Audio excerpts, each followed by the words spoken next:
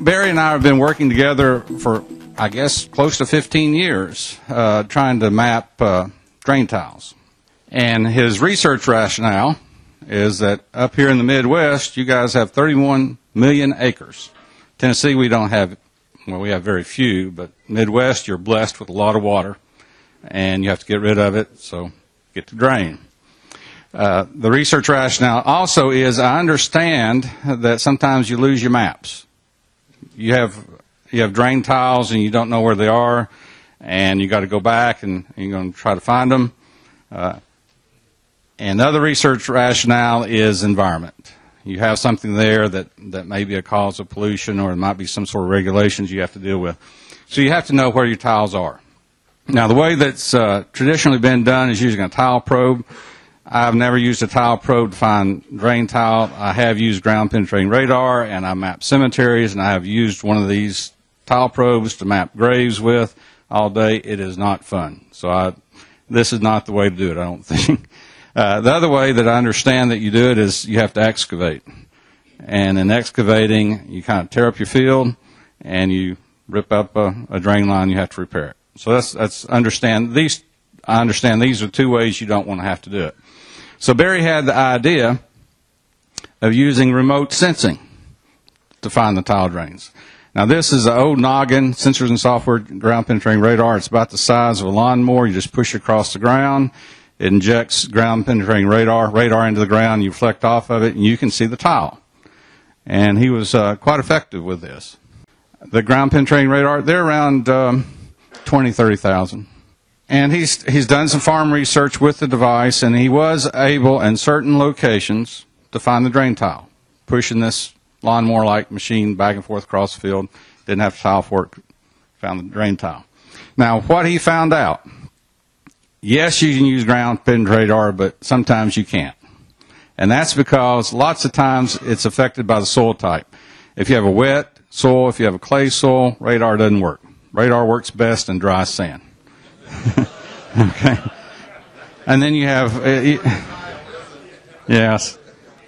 And then you have antenna frequencies that you have to deal with. We've computer processing, tremendous amount of computer power have to do this. If you have perched water that masks the tile from the radar, the surface characteristics, the pipe diameter, the smaller it is, the harder it is to see it with radar. The deeper it is, the harder it is to see it with radar, and so forth. So, in order to get a handle on this, Barry and I switched to a golf course. Now, we're in the wrong business. I spend my summers in the middle of a cotton field. If I want to take a vacation, I go to the middle of a soybean field. Doing research on a golf course, the people who do drainage work on sports turf, they have it made. There are no copperheads, no rattlesnakes, fire ants. You don't have that stuff here. We have ticks, armadillos, all that. Don't have to worry about that on a golf course. You have an indoor plumbing. You have a restaurant. You have a nice. None of this you have in a cotton field soybean. But also, it is a structure that's been manufactured. Pure sand, and you know the dimensions and all that. You just go across it, and you're in. As far as GPR is concerned, when we go to GPR conference, this is GPR heaven. If you do drainage work, any sort of drainage work on sports turf, whether it be a golf course, football field, soccer field, baseball field, GPR. That's the way to go. We got very good at measuring, very, very good at doing sports turf. This is the way to do it. And what really kicked it in was, in the beginning when you used GPR, you used a wheel encoder to track it back and forth to find your location, to find the tile. That wasn't very easy, so we switched to GPS, differential GPS, which was sub-meter. And so you're mapping tiles sub-meter, which wasn't very nice. When we coupled it with RTK and had sub-centimeter resolution, it was nice. We had some beautiful maps. You actually see the tile in 3 dimensions. You could see them as pipes underneath the ground. So again, if you're doing sports turf, drainage tile, GPR is the way to go. However, when you try to ramp that up to field production, to the farmer, and you're looking at a 500-acre field, a 1,000-acre field, I've done this. It's not locating tile, it's trying to locate earthquake fissures underneath the field. And I'm facing a 500-acre field with an ATV. I got to do 10-foot transects. No. You're just pulling this thing back and forth. No. And then it's not only that, driving this, but the data that you have to gather, and it's the post-processing. All that data, processing it back and forth. And so when we tried to ramp it from sports field to the production field, it really didn't make sense. I guess if you had enough money, you had enough processing power, enough to buy the equipment and a bunch of antennas and have an array of it, maybe it could work. But it really wasn't the idea that that was going to kick in. So we were looking at some fields to try to map, and we got on the Google Earth. And there are times when you get on Google Earth and you look at your farm, you can see your drain tiles. I don't know if you've noticed this. There's a clock up there on the top of the toolbar, and you can go back in time. And it may not be your farm, maybe a neighbor's farm, it may be the next county over, but you can see the drain tile. Okay. And then sometimes you can see it, sometimes you can't see it. Sometimes the field next to it you can see, same rainfall, you just can't see it. So what's going on? And so we figured it must be timing. The time of the year, something's going on. And so rather than having to rely upon a commercial photographer flying back and forth and posting this up on Google Earth. By the way, if you look at your farm and you can see your tiles in Google Earth, you've got it made. But if you can't, what happens can you fly it? Now we have this drone, it's fly on demand. Just fly the fields, map your drain tile. Now, here's some examples. Barry and his research group spent, I think, last winter looking at all the data that they could find, all the aerial photography they could find. Here's some examples of drain tiles, different counties. I guess these are in Ohio. They jump right out at you. The right time of year, you can map them just from aerial photography.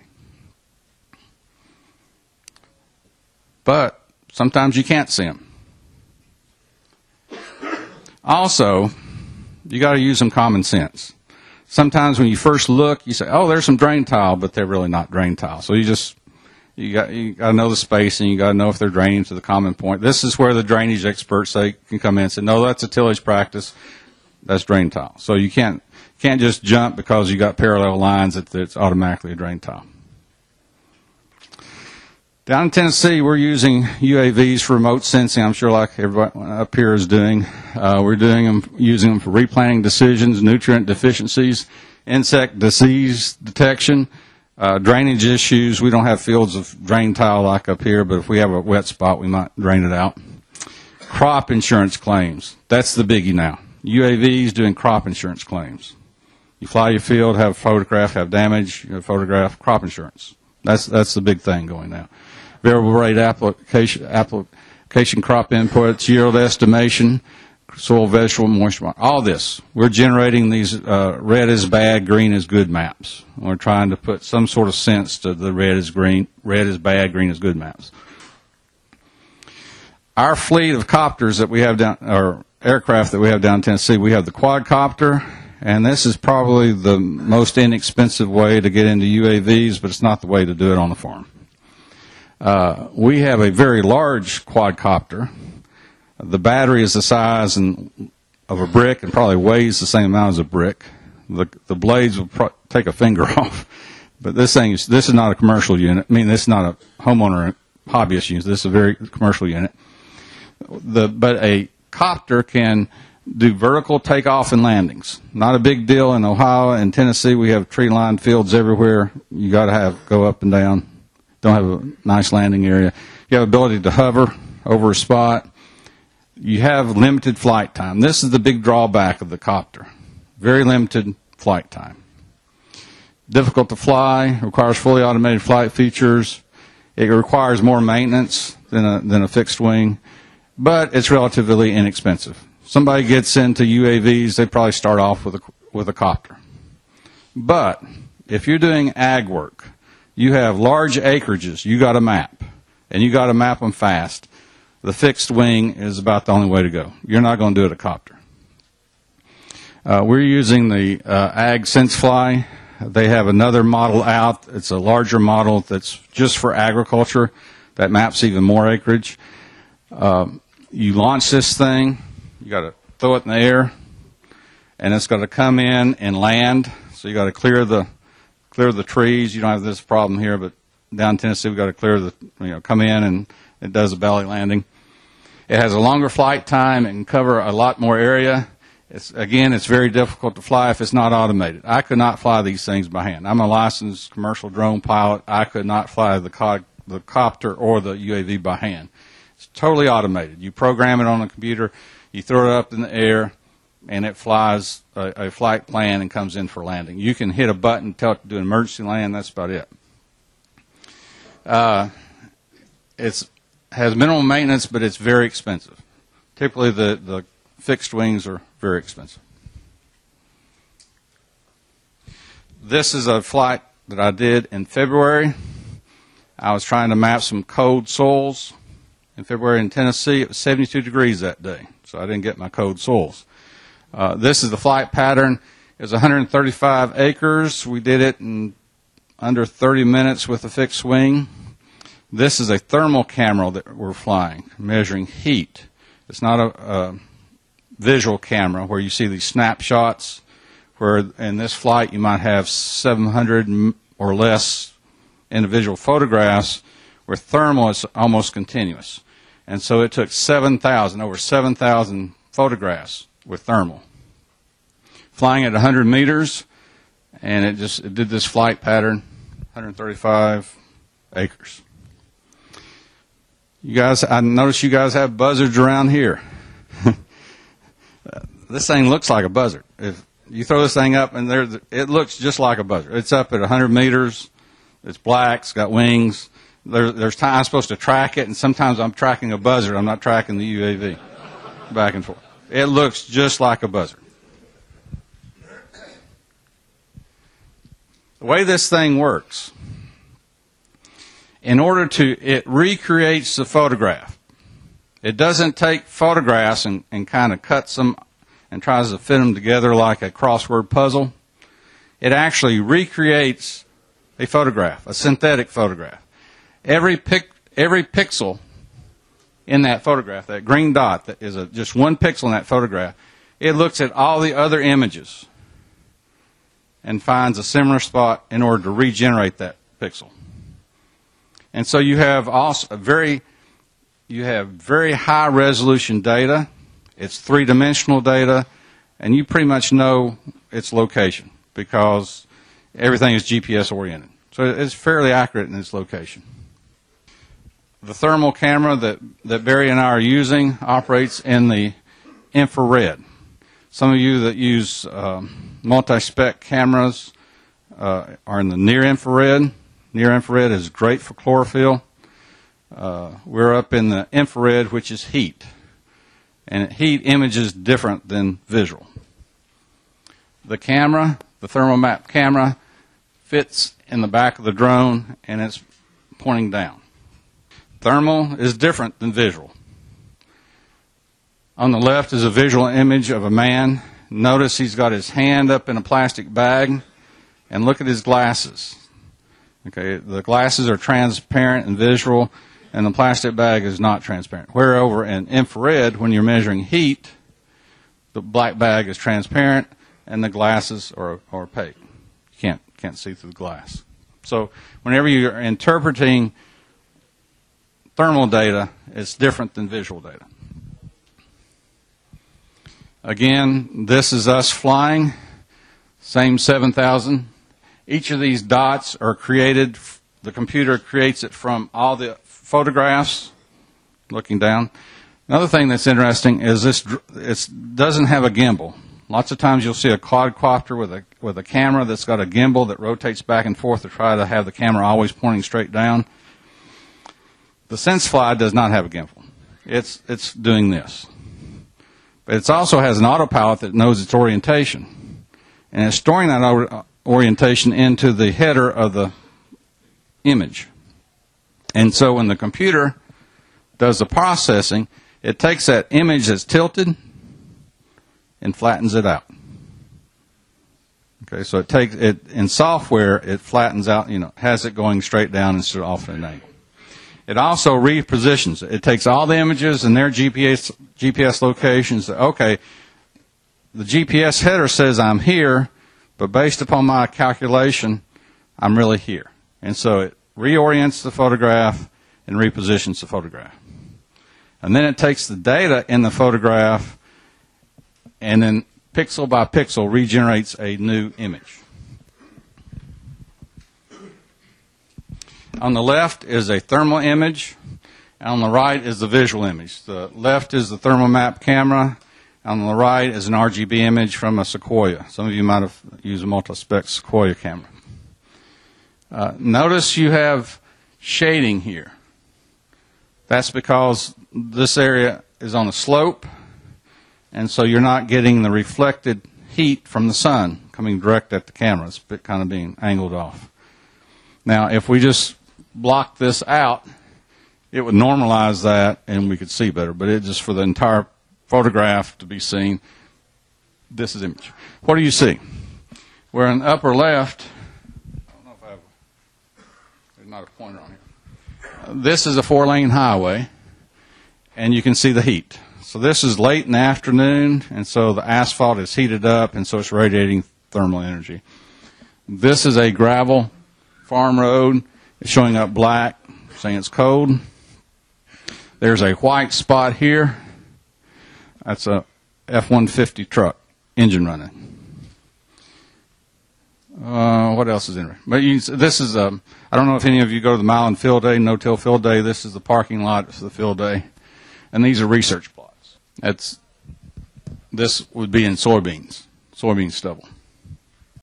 This is the last field that we mapped. This would have been, let's see, end of February. And this is a research area, 135 acres, soybeans, corn, and cotton residue. Just the residue. And this is thermal.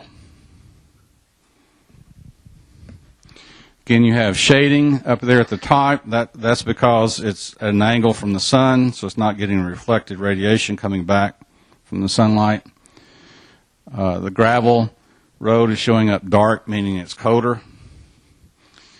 See these white spots? Anyone? We didn't know what this. We had to go back and ground truth that. It didn't show up in the visual image, but it's showing up here. This is where the research associate was doing the harvesting of the plots, and the soybean header got clogged up, so he had to lift the header up, and he said it was 4 to 6 inches of soybean stubble. Standing soybean stubble. Okay. So, in thermal, residue is hot. I guess in farming here, you know that the residue on top cools the ground beneath. Whenever we went to the field and we would rake away the residue, there was a 10-degree difference between the top of the residue and the cooler soil beneath. Okay. So, what we're seeing here is thermal is an excellent way to map residue. If there's near infrared does chlorophyll. Thermal is an excellent way to do residue in the early spring. And what you're seeing, all the white is residue.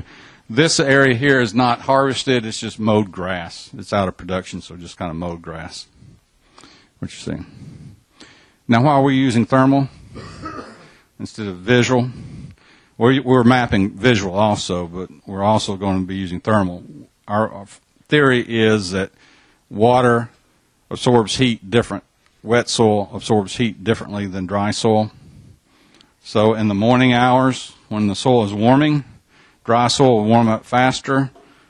Wet soil will warm up slower. So the wet soil will be colder than the dry soil. So over the top of the drain tiles, you catch it just right, top of the drain tile will be warmer than the side of the drain tile. That's our theory. Now, it may flip at night when you have a cooling trend, because the soil on top of the drain tile will cool faster than the water. The wet soil will cool slower. So we may see the negate of it. That's our theory. That's what we're trying to work on. A little bit of satellite. He wanted me to mention that Illinois State, Jonathan Thine, uses SWI, shortwave infrared imagery on satellites. And what he's doing, let me see if I can get this right. He has imagery of very dry soil. And then after a rainfall event, significant rainfall event, he waits 3 days and then compares the data. Now, if there has been a change, which means the soil remains wet, it was dry, it was wet, it stayed wet, so you saw a change, it means it wasn't drained. It's not an area that's been tiled. If there's no change, so it was dry, you had a rainfall event, it drained, it went back to dry, it means high likelihood it is a drain field. And so he has this scale where the purple light shade on the left is not drained, all the way to the right, which is gray, which is definitely drained. So this is the way that they're doing it at Illinois State on trying to map drain tile fields, not individual lines, but just the fields.